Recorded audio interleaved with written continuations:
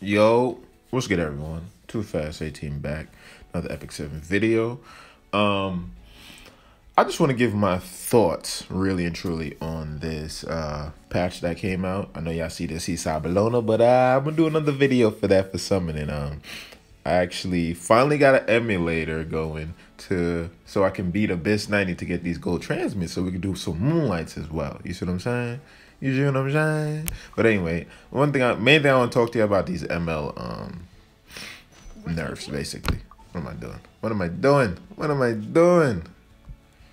All right, so now I want people to know that these hero balancing won't be put into the game until September 5th.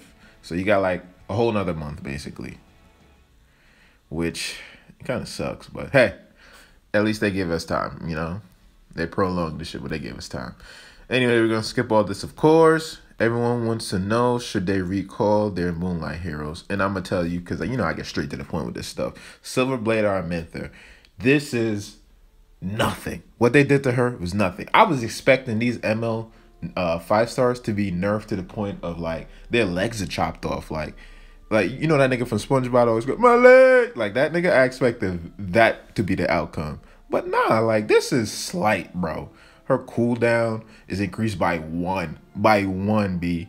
And then her combat readiness, you know, she lose 10%. Like, nigga, she still has it. Like, she's still gonna be moving out here on the battlefield. So, do not recall her. If you have her, or if you do get her and you recall her, you bugging, B. Don't do that shit. Alright, so yeah, she's still gonna do it. You know, you can have Ethic Scepter that can go with her to help with the cooldown, but she gonna be she's good, bro. Don't recall her. Just don't do it. Now, the biggest nerf in my opinion is this guy. Reason I say biggest, because the way all the others are done, his is more impactful in a way, and I'll show you what I mean. So the move that everybody hates, of course, is the S2, which, you know, strips and put everyone to sleep.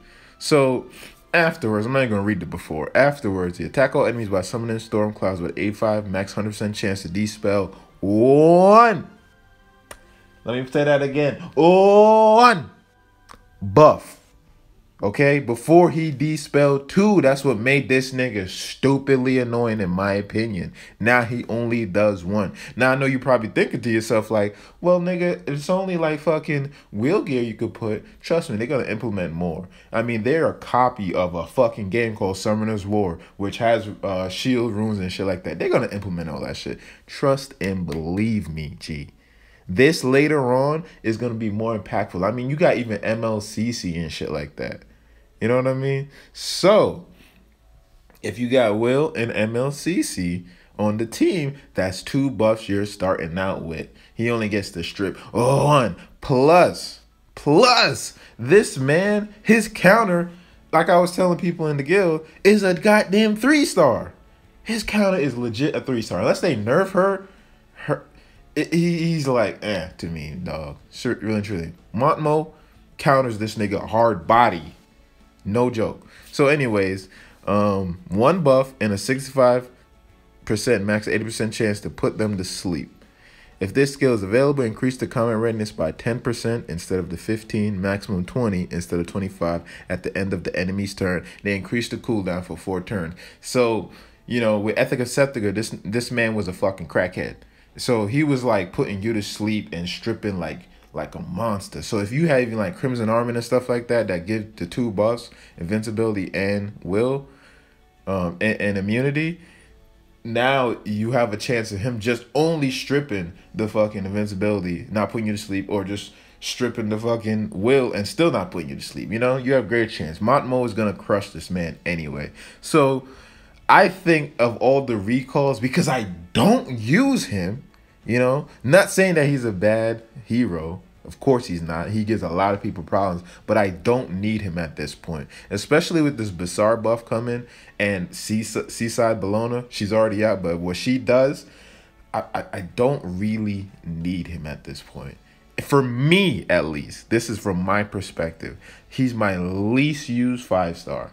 He sits on defense and just do defense things. You know what I mean? He still be losing a lot, but I don't use man on offense like that, bro. So why? I'll get back to that. Anyways, Arbiter Vildred, he's like the main focus because this motherfucker is cancer, bro. So his after receiving lethal damage, caster regenerates 70, maximum 100% health, 100% combat readiness, full focus, and reset cooldown for Dark Blade. So he loses the increased attack for 2 turns. We all know that, right? So this is him done right, in my opinion.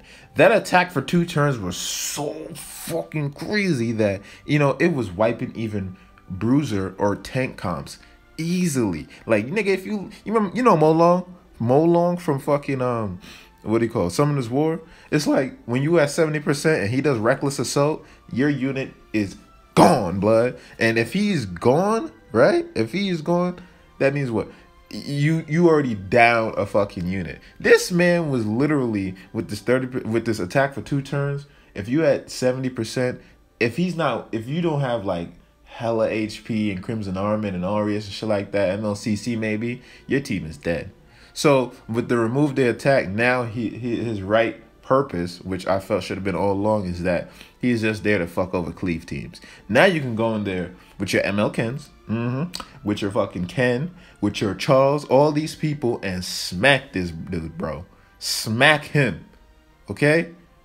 I'm glad, man. I'm tired of these people that claim that they're so fucking nice in this game because they got fucking Arbiter Vildred, thinking that they just so fucking good. I want to see now. I really want to see now when season 3 come out if you're gonna see those people up there, bro.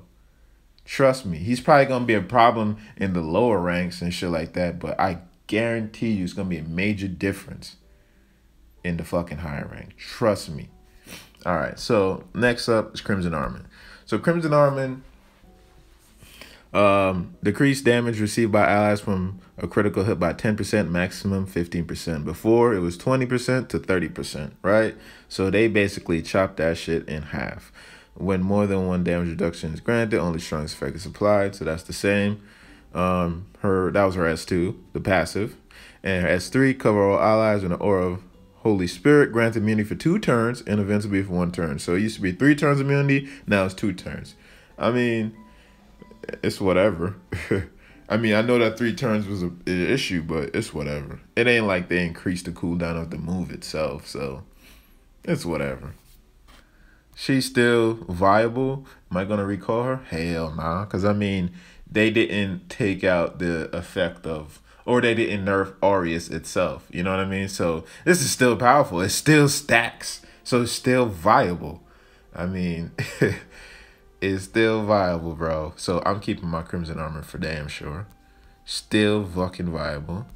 But I think it's, you know, you could more so like cleave it more, or even like, you know, it won't be a long ass battle. Like, I hated these long ass 5-minute battles, bro. All right, so Moonlight Recall. So we're not even going to jump into that. You know, that's something all you guys can read for yourselves and shit like that. But the main thing was my opinion on these ML units. So in my opinion, all Arbiter Vildred, Crimson Armament, Sage, and Silverblade Armintha, out of all of them, I think Sage got the biggest nerf. I know some people are going to be like, Crimson Armament get the biggest nerf, but trust me, you will still see, I guarantee you're going to still see Crimson Armament in high rank arena, because yes, 15% is still a good amount. You know what I mean? It's still a good amount. They didn't do shit to Aureus, so it's still gonna stack. You know, if you got the right stats in general, you fucking add that Aureus on there, she's still reducing the amount of damage by a good amount. This guy, though, just the 1 buff and the increase in the cooldown as well.